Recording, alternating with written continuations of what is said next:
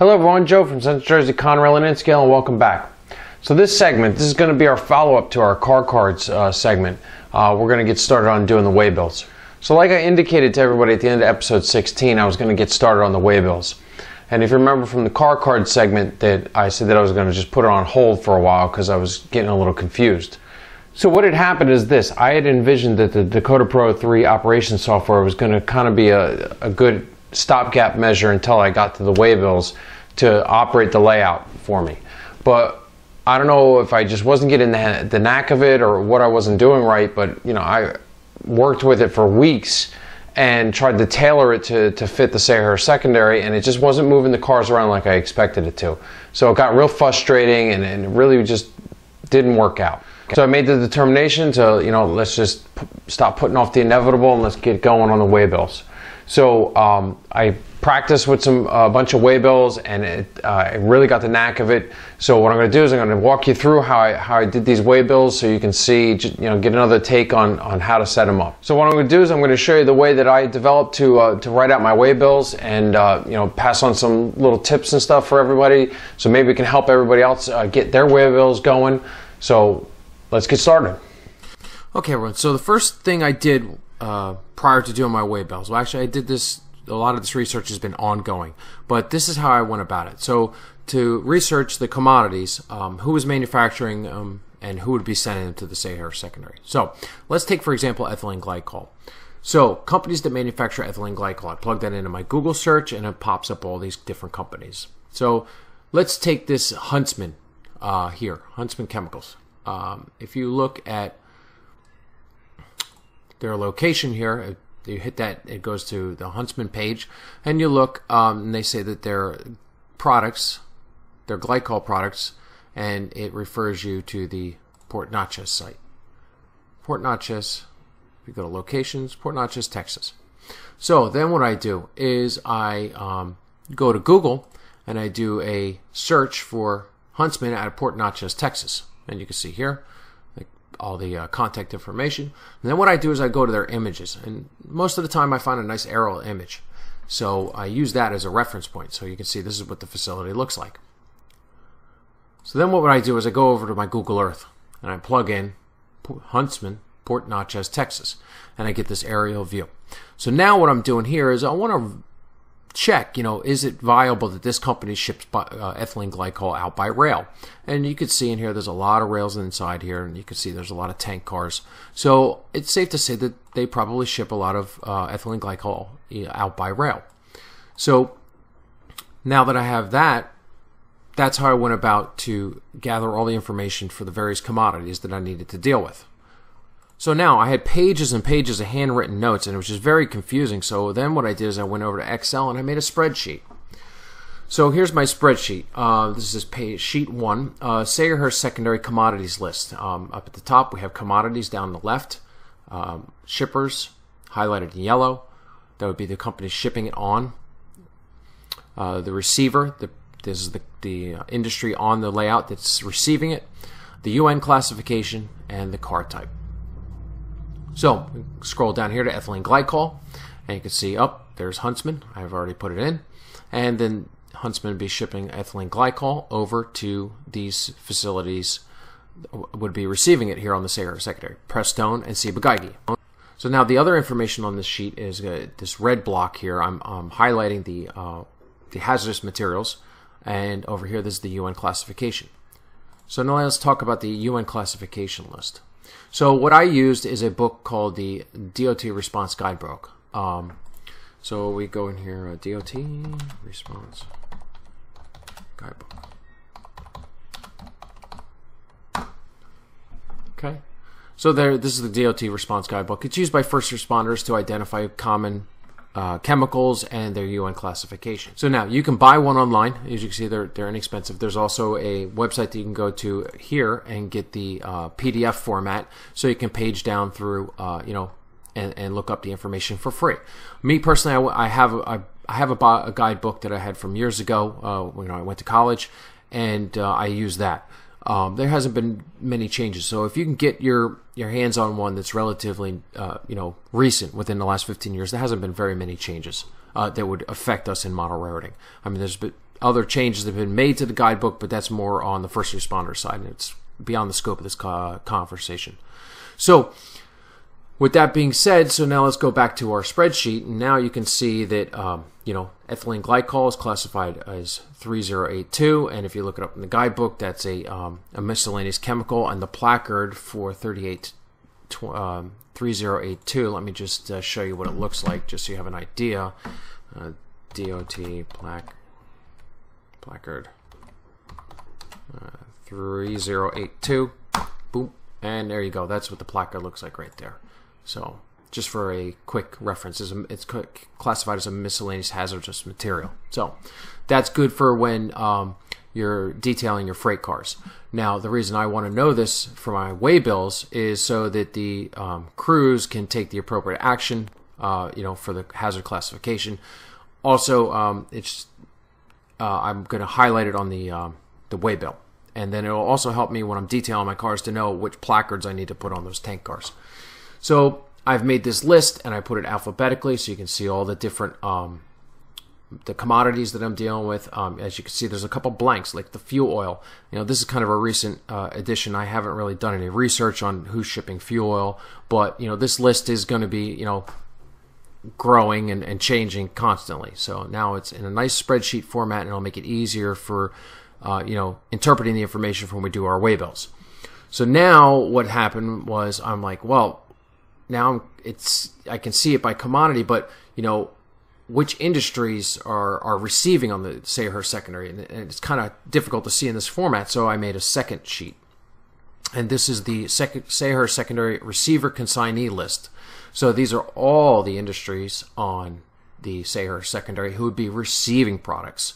And as you can see, I use the same green color from sheet 1 just to correspond.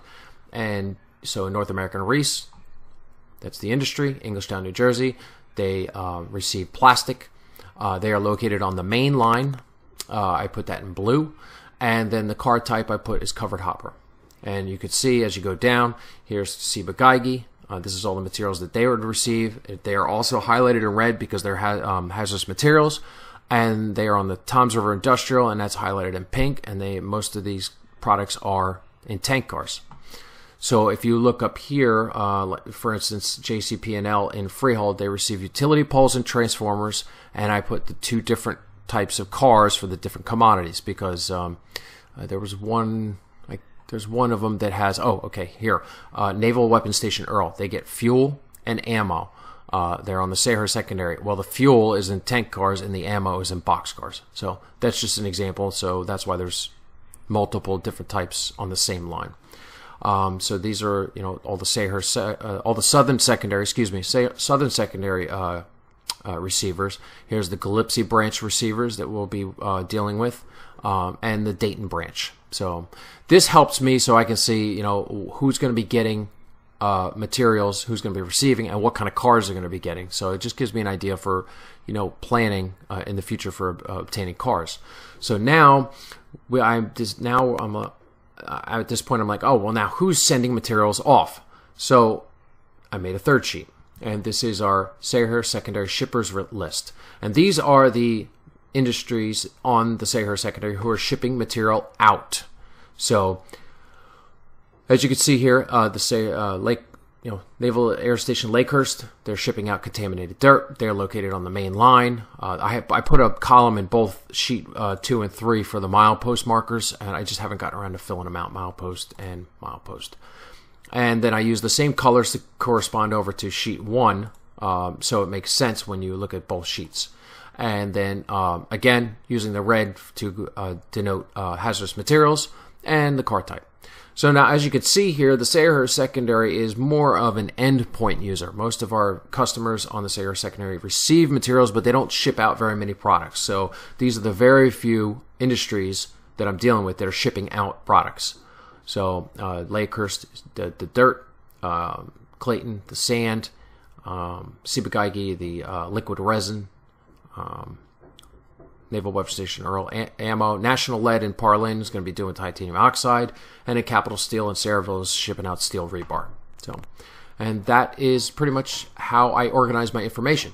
So now let's take these sheets. I'm going to print these out, and we'll take them to the layout room and we'll get started filling out our waybills. Okay, so let me explain how I did these waybills.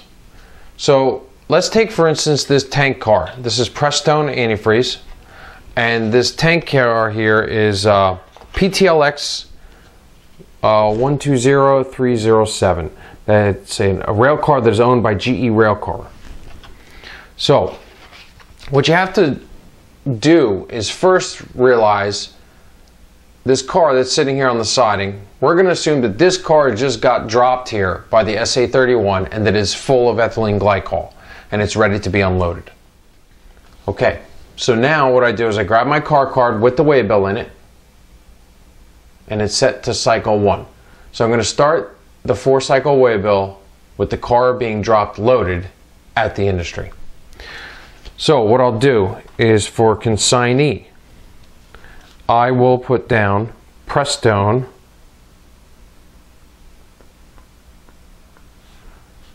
Howell, New Jersey. Okay, so that is who's getting the car. Okay, so what we need to think about with this car is how did this car get here? So this car came from SA, which is the 2-letter designation for Brown's Yard, to Toth. And Toth, if you remember, is the timetable designation for Howell. Okay? So I filled out the car card to this point here. SA to Toth, consignee Prestone at Howell. So now there's the via line. So how did the car get from SA to Toth? Well, it came via the WJ SA 31. Okay? And that's where we are now. Now, who sent it? Who sent it to Prestone? Well, we're going to say that it was Huntsman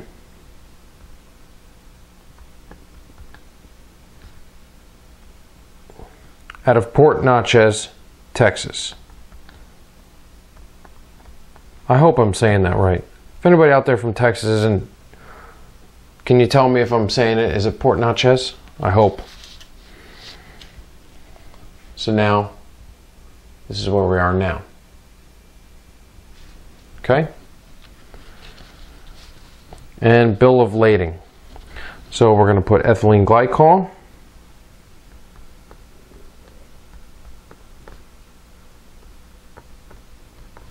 And our UN classification of 3082.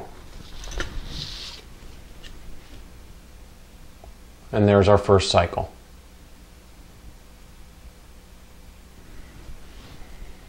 Now, here's the tricky part. So now we're going to go to cycle number, step 2. So I'm going to flip my waybill and my car card.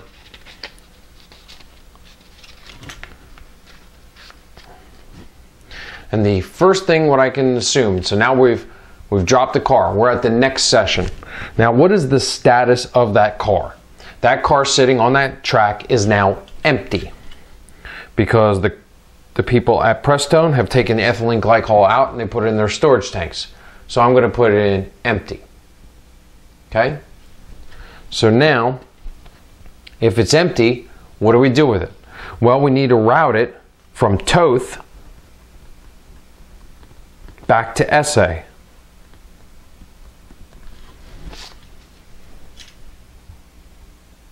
Okay? And now, how would it get from Toth to SA? Well, via the WJ SA31. So I'm going to fill that in the via block, WJ SA31. Now, in this respect here, this is what I've done. If it's going back empty, who's sending it empty? Well, Prestone. So under shipper and address, I'm going to put Prestone, Howell, New Jersey. Okay, and there we go.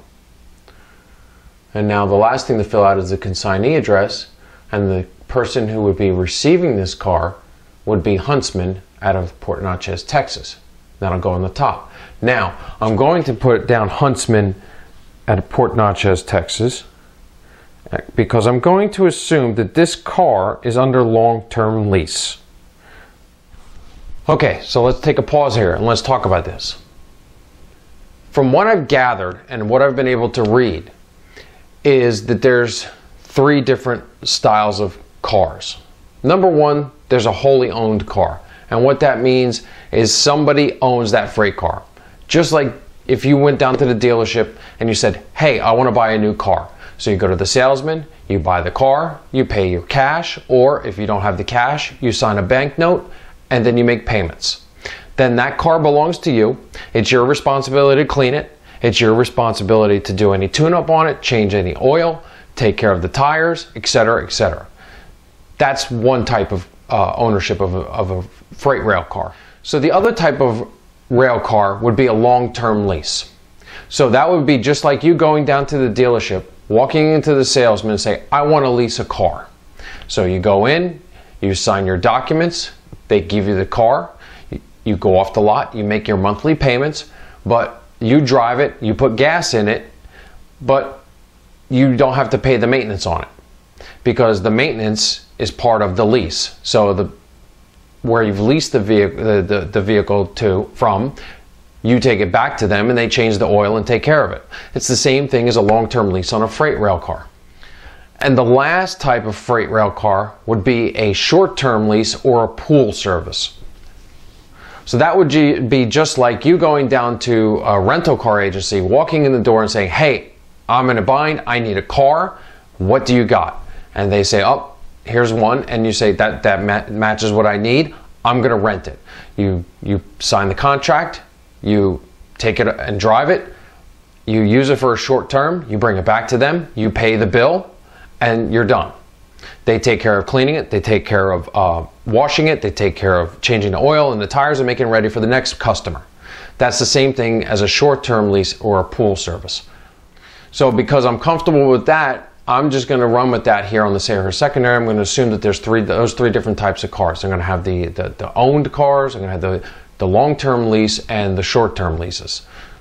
Okay, so the reason I bring up all this is because the way we filled out our waybill, we're going to assume that this car is a long-term lease to Huntsman out of Port Natchez, Texas. So that's why I put this information here on consignee block to send it back to Port Natchez, Texas to go to Huntsman, instead of sending it back to the owner of the car, which is GE Railcar. So now the car goes back to the Browns yard on the SA31. Now we're going to flip the waybill to step number 3.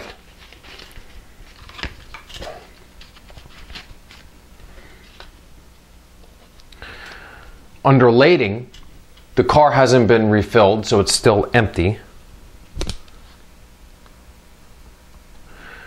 And it still needs to go to the consignee, which would be Huntsman out of Port Natchez, Texas. Now, we have to figure out how do we get from Brown's yard to Port Natchez. Well, we're sitting in SA with this car now, so we're going to go from SA to Oak Island, Newark. So right there, there's our routing information. We're going from SA, Brown's yard, to OI, Oak Island in Newark. So now, how are we going to get to Oak Island? We're going to go on the WJ OI 16. And that is the transfer train that runs between Brown's Yard and Oak Island.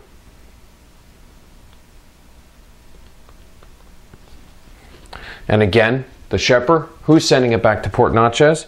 Prestone. And there you have it. So we're at cycle number 3.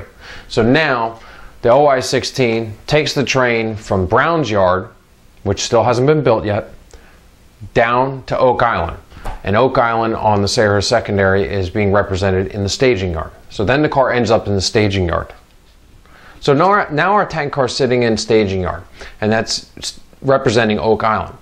So at this point you have to use a little bit of make-believe.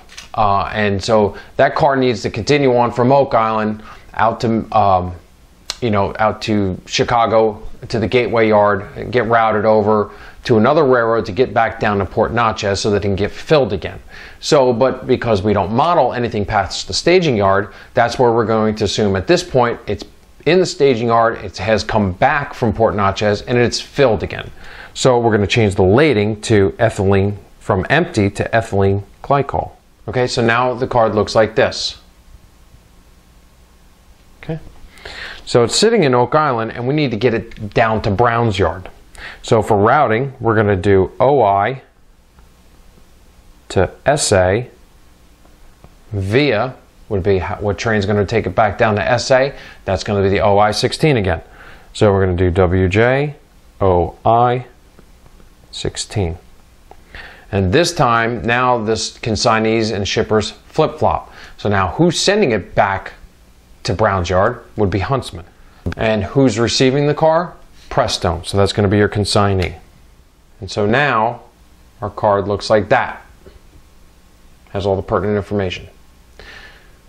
So now the card goes on the OI 16, goes down to SA, and you now flip the bill again, but you're out of numbers, so you got to go back to number 1. And so now the waybill says that. It needs to go to Prestone and Howell from SA to Toth via the SA 31, and it's full of ethylene glycol being sent from Huntsman in Port Natchez, Texas. So now you can see how this waybill works. So as you just rotate around, it just keeps cycling back and forth. Commodities list, and this, we finished up this waybill. So if you notice, the one thing I did do is I went back and I highlighted the UN classification on all the spots, so that this way we know that when it draws the operator's attention that there's hazardous materials, so they can take the appropriate action. Okay, so let's take a look at some other waybills. So this waybill here, this is an example of a car that is being leased, a short-term lease. So you can see cycle 1, Ciba-Geigy is the consignee. It's being shipped by Dow Chemical. It's full of chlorine. And if you go to number 2, when you flip it to cycle number 2, you can see that now the car is empty.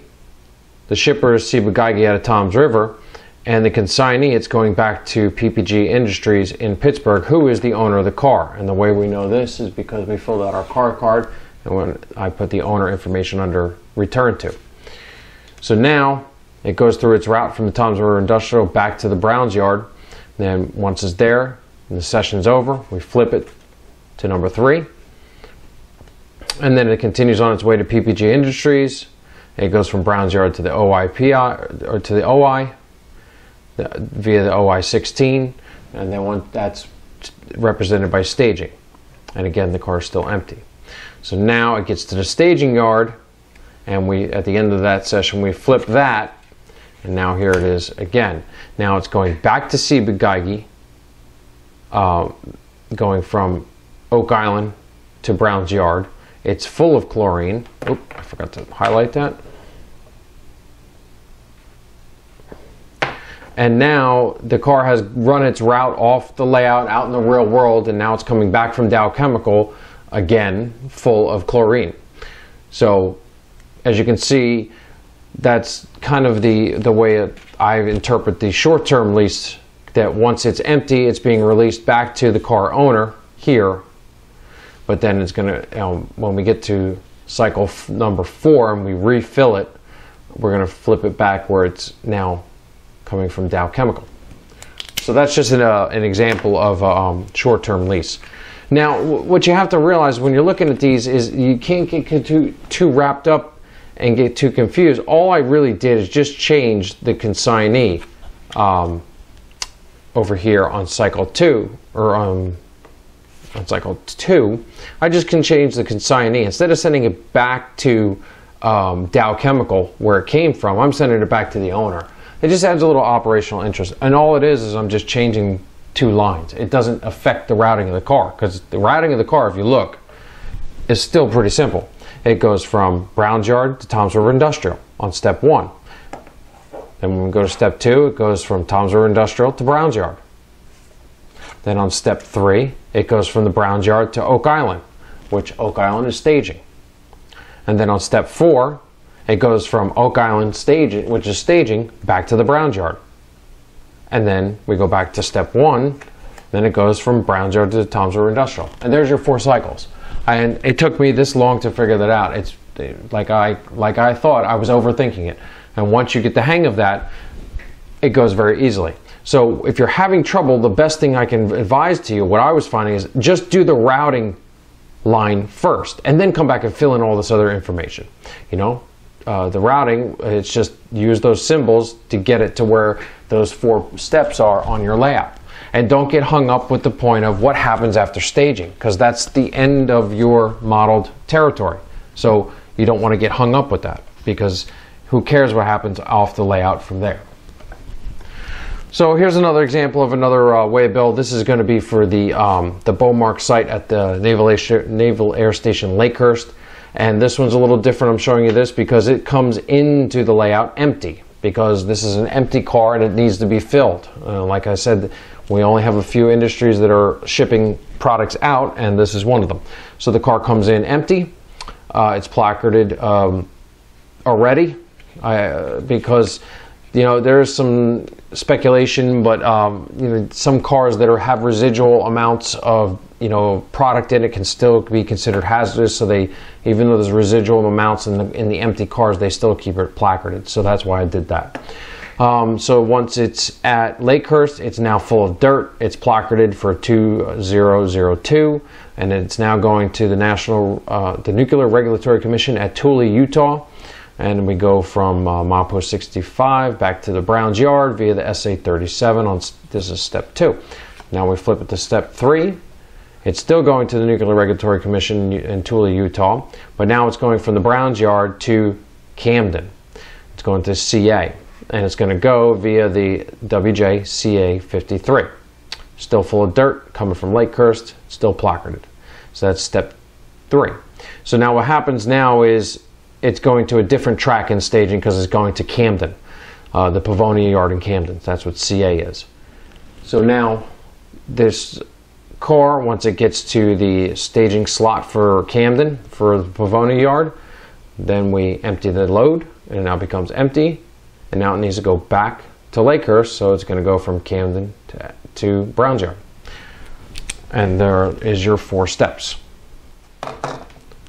So there's a couple little peculiar situations that arose that were kind of tripping me up, and I think that was one of my problems. It was when I was overthinking it. So what in this situation, this is how I've resolved this. This is the sand unit train that needs to move down to Clayton, and this is how I did this one. I took the Waybills and I just put these big fluorescent U's on them, and I only did one Waybill because all these others are empty. And then I paper clipped it together. So that means that these have to move as a unit from SA down to Glidden on the SA-37 Extra, and the shipper is OTI out of Butterfield, Arkansas, and it needs to go down to Clayton, and they're empty. So then once they get to step 2, they're loaded. Now they got to go back to OTI in Arkansas, and they're full of sand coming from Clayton. They're going from the Glidden spur back to Browns. Then on step 3, once it gets to Browns Yard, I release the unit. So this way that the cars can be moved around individually if they have to be. And then they continue on down to Oak Island to staging, and they're full of sand. And then once they get to staging, they're emptied, and they need to go back to SA. When they come back on to step 1, now it's a unit train again. So that's kind of how I solved the unit train problem. So this next little situation that I'm going to show you is, so this tank car has been spotted full of toluene at the Ciba-Geigy plant on the Toms River Industrial. So now what if this car, I don't want to move it?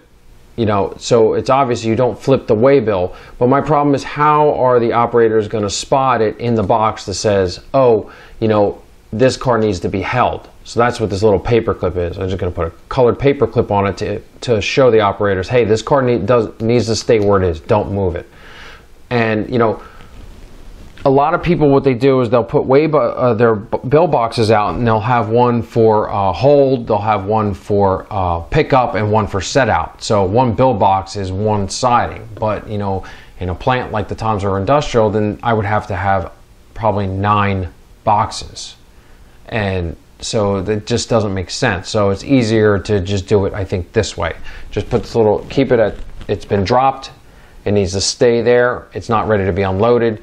Put the paper clip in there so the waybill can't be turned, and that way it's in the box and the operators see it. So that's how I've handled the hold function of the car cards and waybills.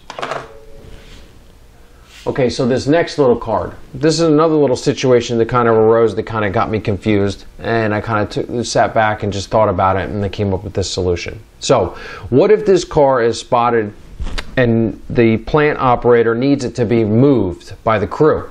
How would we indicate that? So what I did was I came up with this little customer request form. I just took a blue piece of paper, I cut it. This is just temporary right now. I'm going to end up typing it up on the computer, and I'll put a heading in here, and then all the when I act as clerk before the operating session and I decide I want to throw a curveball in on the crew, I'll say, hey, you know what?